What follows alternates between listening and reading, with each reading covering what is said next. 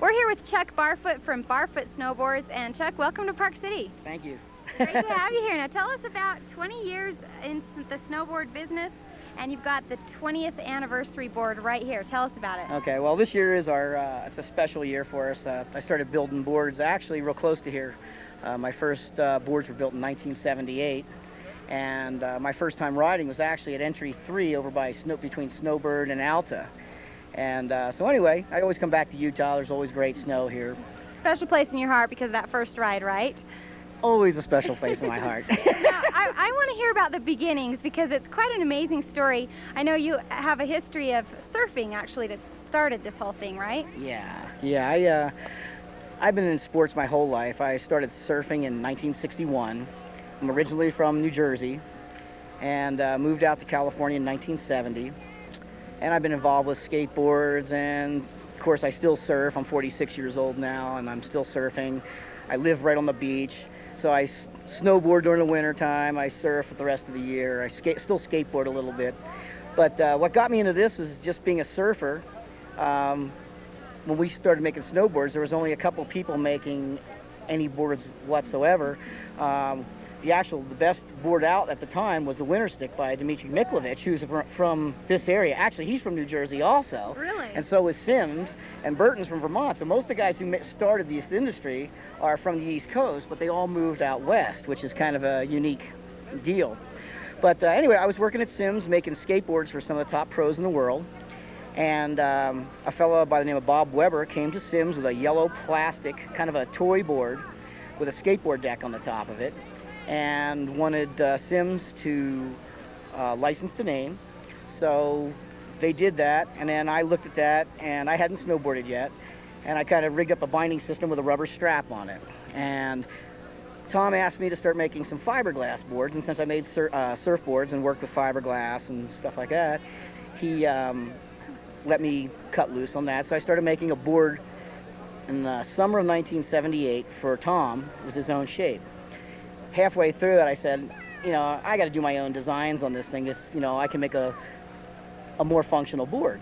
So I came up with a design, taught myself how to make my own molds, and made these solid fiberglass snowboards with all the contours in them.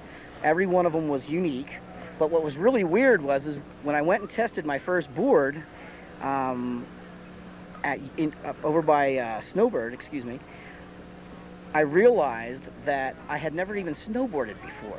That's amazing, and from what I hear, it was a pretty good first run. Yeah, you know, and what was weird, we were showing pictures of, you know, I was standing there and I'm like all stoked and everything. I saw that. You saw the picture? Yeah, it's hysterical, and I looked and I went, holy moly, you know, it was my first toe turn and my first heel turn ever. And I designed a board without even having ever ridden before, and it worked great and been just hooked ever since. That's amazing. Yeah. Now, you mentioned all the guys coming out from back east. Did it really start taking off bigger and better in the west to begin with? Well, the origination of it was more from the East Coast. Sherman Poppen in 1962 designed a board called the Snurfer in Michigan. And what's really funny about that is in 1962, during the summer, I went to Michigan, one of the only times I've ever gone to Michigan. My cousin lives out there, and we rode a Snurfer on the sand. And then I hadn't even stuck my foot on anything until 1978. So years had passed, but that's where it originated from. Burton was doing basically a copy of the Snurfer, and so was a company called Flight out of Rhode Island, and the fellow's name was Stevie DeRaw, and that was 1977. Wow. So come a long way since then. It's become a real one. And since those early days, are you surprised with how much snowboarding has taken off, especially the past few years? Absolutely. I mean, to see mountains, figure when we started, you weren't allowed to even ride on a mountain. It took us 4 or 5 years before we started to be allowed to, around 81, 82. Now, I mean, 40 to 60% of any mountain on any given day is snowboarders, which is incredible. So I never expected it. Okay, let's talk about the difference in the attitude over the past few years and the tolerance that skiers have so much more for snowboarders, and so many are trying out snowboarding more and more. Well, like I said, the very beginning of snowboarding, most of the people who rode were skateboarders, and they were more rebellious. And that has changed over the course of the years. I mean, my company, for instance, I have friends of mine who ski. We snowboard and ski and we get on the same chairlift and we have a great time. It's not like there's a difference. It's just we ride differently. Back then, skiers were giving up ground because there were no snowboarders, and all of a sudden they had to put up with people who were going across the hill more. There were just little things that people had to learn to kind of give a little bit. We've all been schooled enough now that we're all out here to have fun. And I mean, I love snowboarding with skiers, and I always get a kick out of somebody who has an attitude towards me, because I just, you know, I'll just laugh and just go, oh, I like skiers, sorry. And rip right on by, yeah. And just make sure they see a couple of good runs, you know, and that's it, and see ya.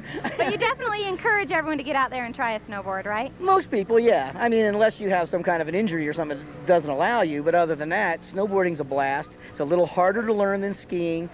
The learning scale for skiing is like first day, you've got it pretty together. You can get down the hill on skis. It's pretty easy. By the end of the week, you really haven't learned much. Snowboarding, it's hard the first day. You usually get some bumps and bruises. I recommend lessons. A little padding in the behind, maybe, right? An extra padding in the behind. But by the end of the week, if you've stuck with it, you're actually riding pretty decently. And it's just a matter of time. You put more time in, you get better. And from what I hear, those powder runs make it all worthwhile, right?